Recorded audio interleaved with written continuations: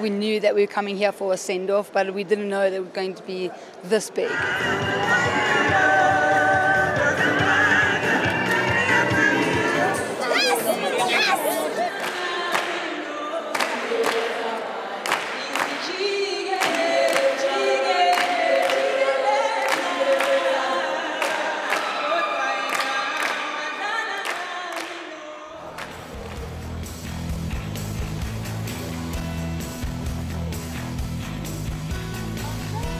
It was a pleasant flight.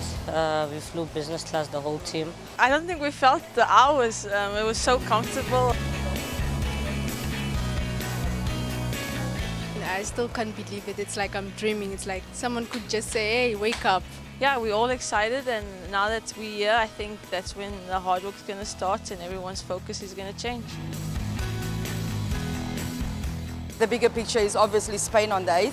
So we have some time to prepare still, and we want to make sure, that we put as much preparation in now, especially the finer details, to make sure that we're ready for the first game.